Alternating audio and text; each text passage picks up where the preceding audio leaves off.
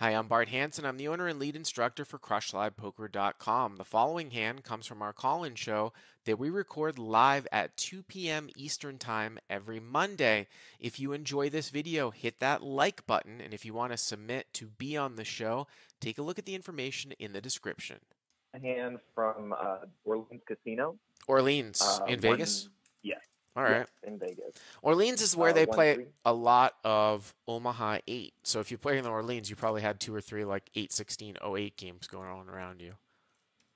Yes, and they play that, and now like the 15-30, they've been playing a lot too. That's kind of been good going Yeah, there. So. anytime you ever see an 08 game where it's a three chip, six chip, people have been asking me recently a lot about limit poker. Three chip, six chip structure, or a two chip, four chip structure like a 10-20, and it's a split pot game. Usually you're the youngest on the table by like 50 years if you're like 35 years old. But Uh-huh. I do have a couple friends that actually play that 8-16 game. I've actually wanted to go there just to screw around and play it. I don't know if you know that I play basically the 100-200 at the World Series when it goes. So 8-16 would be Oh, uh-huh. a little bit small for me, but I do love 08 and I've wanted to come down there. But Orleans 1-3, what's the buy-in structure? Is it a 500 cap or? Yes, 500. Okay, 500 cap. Okay. All right. In this hand, let's see, the effective stack is 650. 650. Okay. Yes, and let's see, there's a under the gun limp.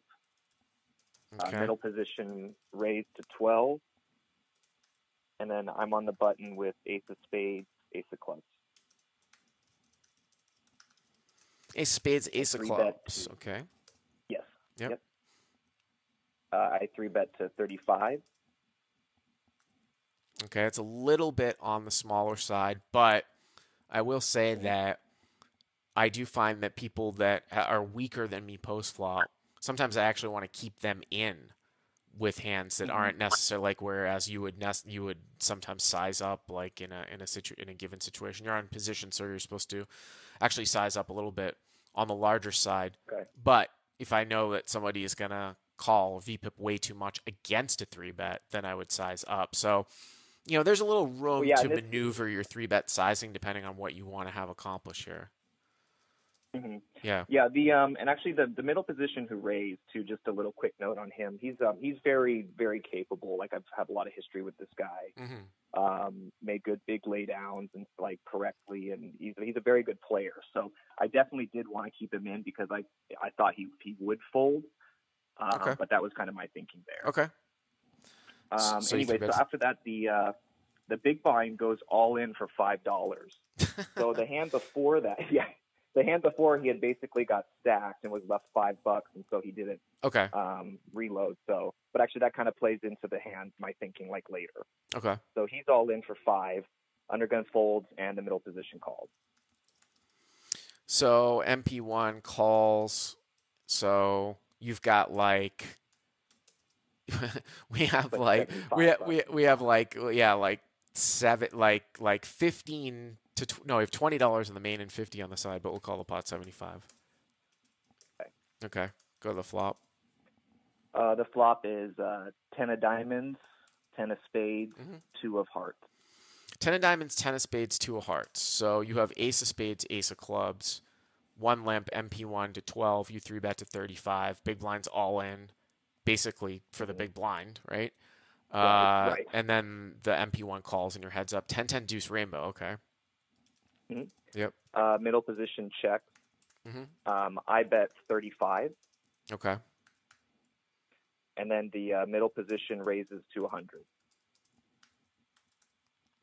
So just one thing about sizing here. I mean, you're at 650 effective, so you do want to get some money in here. There's something to note specifically about aces. When you hold aces, it means that someone has less of a chance that they're going to have an ace high. So we can look at that in a number of different ways because some nits won't defend even with ace queen off, so it's irrelevant. So when you have two aces and some guy defends, they're going to be more pocket pair heavy. Other people might be defending with more ace highs, but like on this specific texture, it's one of these things where betting sort of on the smaller side will encourage a lot of ace high calls, I feel like, now on paired boards. But when you have Mm-hmm. aces, people aren't going to have that many ace highs. So, you look at this and So that should have sometimes, been a bigger bet. well, again, like the new school no limit theory is that this guy's going to have more tens than you are, so you're supposed to reflect in a smaller bet. But I think live sort of stakes optimal, as I talked about, my thinking would be he's probably going to be a little bit more pocket pair heavy. I don't think he's ever folding a pocket pair. And specifically, you have two aces. Whereas if you have like two kings or two queens, you might have some more ace highs. But you bet 35 here in a 75. Also, too, like people, betting 50 in a 75, even though it's a 2/3 pot size bet, in live poker, it's more of just a $50 bet. You don't really start getting up into percentages until the hundreds. And then when you get the pots really big, then you could be betting 400 in a 2,000, and that's a huge bet because it's a numbers absolute money amount. But okay, so you bet 35, you raise to 100 on a rainbow board. I mean, you just have a pure call here. And normally what I would expect here is that someone's not going to fast play off a 10 all that much. And your call is going to be probably followed by a check quite often. Really what you want to see here is you want to see, you call the check raise and he either checks the turn or he follows up with like a bet that is the same or less than the check raise size. You call again and then he checks the river, you bet, and you get your value that way. That's sort of the golden sort of low stakes hand reading rules of live poker. I'm assuming you called. Yes, I called. Okay. And at this moment, I didn't believe that he was fast playing a 10. Yeah. I thought more along the lines, yes, of pocket pairs. Like I thought possibly he could be doing this with like an ace king. I know now. I mean, looking back at it, yes, I had two of the aces. Maybe like a king queen suited. He was just trying to get me off the pot. But anyway, so I called.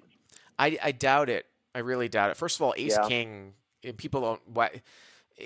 Very again, this is one of these things where it's just you're not going to see somebody check raise with ace king. They'll call with it, right? It's the nut no pair. King queen suited with a backdoor is similar, where I think they're going to call quite a bit instead of check raise. Check raises sort of kind of represent pairs that want to like think that you have ace king, like eights, nines, jacks, queens, something like that is more what I would think is a check raise. Yeah, I guess so, because that's what I was thinking though too. Yeah, maybe he was just trying to get me off of like an ace king or something like that. So I guess the turn comes the king of clubs. Okay. Yep. So after that, middle position bets 170. 170. Yes. That's interesting. So the pot moving to the turn is like 275, and you've committed. You've got like maybe 500 left, and now he's betting 170 into 270. I mean, I'm still not folding now, but I would say that it's interesting. If nothing changes and then he just moves all in again, I think that we could probably go call fold here.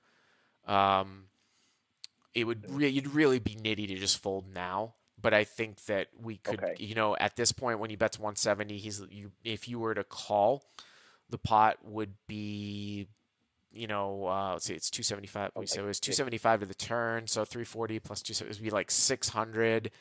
And you guys would have like 350 left. So if he just went 350 all in on the river on a blank, I think you could probably find a fold. But I'm still not necessarily in the camp of folding now. So he bets 170. I assume you called? Yeah, I called. Okay, so we said the pot's like a little over 600 maybe 610, something like that. Yep. All right, we'll move the river. The river comes the king of diamonds. King of diamonds. Okay. It's interesting. I thought at the time that was like the worst card for me. I mean, because I thought, again, looking back, I realized, he doesn't really have ace king. At the time, though, I was thinking ace king. Actually, even when the king came out, I thought maybe he hit the king's full. That made it less likely, I guess, on the river, obviously. But anyway, that's where we were at. Okay. So he goes all in for 345 or 350. All right. So now MP1 all in for 350 into like 610. So the pot is going to be about 960, and it's going to be about 350 for you to call. Here's the thing that's really weird about this hand. I'm not saying the guy's bluffing, but it's very strange. See, you obviously think that somehow King X in his range, and I don't. I think that the king is irrelevant to his hand. At this level, I would really expect a whole lot of checking here to go on. If the opponent had a pocket deuces, which would have to assume that the opponent's even going to raise over the top. I mean, people are usually limping in that level, and then called your 3-bet. They're not going to bet the river. A 10 is going to be scared and is probably not going to bet the river. Now it's 10-10 king, even though it doesn't really change all, because he doesn't really change your hand all that much either, right? Like if he's trying to get value from queens, jacks, or aces, you just don't see somebody jam a 10 here. They're scared. The board's double paired and they've got the bottom part of the full house. Unless he has king 10 specifically. But then you'd go and you'd be like, oh, is he going to bet 170 on the turn when he's full? Right. So I almost would rather not see the king, have the river come off like a 3, have him bet 350 all in and let us make a fold here, than have this king come. I feel like it's almost more of a call now. I'm not saying it's necessarily a call, but I wonder if he might ever be overplaying something here, or he's making some sort of weird bet where he doesn't know what to do. I don't know if it could ever be like jacks or queen. It's very strange for the thick value that he's representing to basically get counterfeit in the river and him still bet. Now, there are wacky things that happen, and, you might call and you might have a 10 and you just didn't necessarily know what to do, but it's very peculiar. I would be very confused here. I would be very, very confused here. But like I said, I've made calls like this before and have been turned over like, I call the guy's like, you're good, and he turns over a 10. You know what I mean? Right. He thinks he thinks when you call he loses, but he didn't know what to do. Right. So it's a weird sort of spot. It's very. Sometimes at these stakes, though, man, I see some weird shit, and getting almost 3-1. I sometimes will talk myself into a call. Like I said, I'd almost rather feel more comfortable folding here on a blank, like a 3 or a 4 or something like that. What ended up happening? What did you do? So I did end up folding. Okay. Part of actually, though, what went into my mind was I was like, and this came back in, I was like, there was an all-in player. So I was like, well, I'm going to see the hand, and I feel like if maybe that wasn't the case, I could have found a call. I didn't, if I would have thought about it through a little bit more. But I ended up folding. The big blind that was all in had queens for the main pot, and the middle position had jacks for the side pot. Wow. So MP1 has jack. So did he think he was value betting or bluffing? He did, and I think you hit it on the head, though. I don't think he knew even where he was at the very end, because he said when the king came out, he just was going all in, praying I didn't have a king. Yeah, and I wonder what would have happened if the river was like a 3. Like, I feel like if the river was like a 3, he would check. So it's a weird. That's sort of what my senses kind of brought off. It's a really weird river. And if he were to check on a 3, right? So let's say the river's a 3 and he was going to check. You can see now why I'm saying I would feel a lot more comfortable folding if the river was a 3 and he moved all in. Because if the river was a 3 and he had jacks, he would check. Do you see what I'm saying? So it's the whole thing is kind of weird. I don't think it's too big of a mistake to fold, because you're going to accidentally lose sometimes. But what a strange run out. And again, I would say that he might make this move with a 10 thinking he doesn't have the best hand. And it's just one of those things. It's just clicking buttons, if you know what I mean. If you know what the word clicking buttons is. They just don't know what they're doing. So you try to bluff catch against them, and it's like they don't know, but you accidentally lose, Right. Yeah. No, that happens. I basically, that's my biggest thing here playing there. I've been playing a lot, like last year at the Orleans. But yeah, basically I'm value owning myself a lot, though, too. Just, I don't know. doing the same, just trying to get that in value, trying to use the bet fold. No, I mean that's going to be your bread. Yeah, that's going to be your bread and butter. I think you just got a little bit unlucky with this run out, but I appreciate the call. Thank you very much. If you like what you've seen here, please hit the subscribe button, and if you enjoyed this call-in hand, hit the like button down below. To check out crushlivepoker.com, click on the link in the description. Use the code YTA300 to get the first 30 days for free.